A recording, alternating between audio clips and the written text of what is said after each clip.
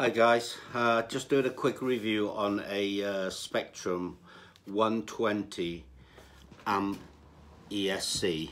I've used one of these before. They're absolutely brilliant, but don't put a separate back to it, because your separate back will get very hot and very hot. The reason that why I know is I tried it, put a separate back to it. I put a Castle Creation 20 amp back separate to it, and I found out I touched it and it was absolutely boiling hot. So I unplugged it. Then I realized in here, one of the leads, if you plug it in to your receiver, that will provide you a back which will operate the servos. Let's open this guy up and see what it's like in there. I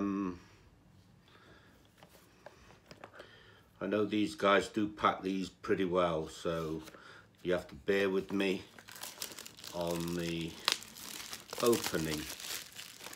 Okay, put that there, put the knife safe.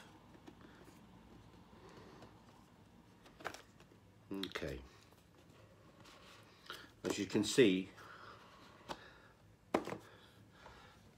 this is what you get, a complete 120 amp ESC. I like this because there's no faffing around, no messing about. You plug it in, you don't need to really program anything off the cuff. I'm going to get this little guy out so you can see.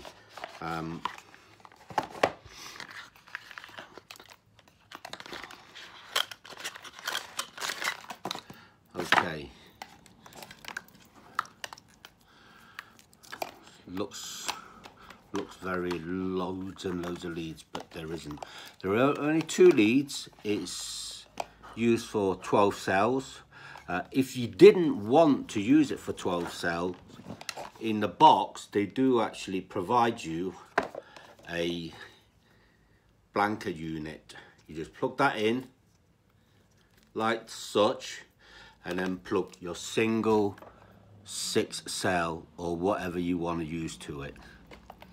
But most people buy these 120s, they use the both. So okay, there we are.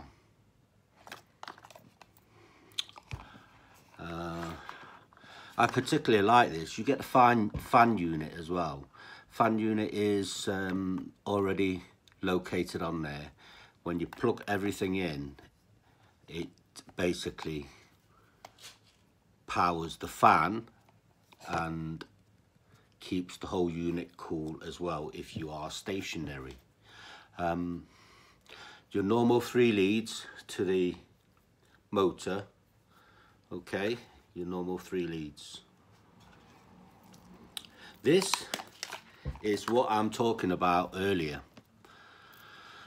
Okay, you get this lead which goes straight into the throttle on your receiver. That's one. And then you plug one of these leads, which is the 2 leads here. You plug this into the auxiliary in your receiver, and that will provide you the back. This you leave out. You don't plug it anywhere. You leave this one out, you leave this guy out, and then you plug your 12 cells, 6 cells each connectors in there, and your whole thing mounts into the aircraft nice and neat. And that's pretty much what I can say. It's 120 amp. It's just a really short video. If you like my videos, every now and then I will do product reviews. I will put a link to where you can buy this from, where I got this one from. And if you like my videos, give me the thumbs up and subscribe. Appreciate it, guys. See you guys later.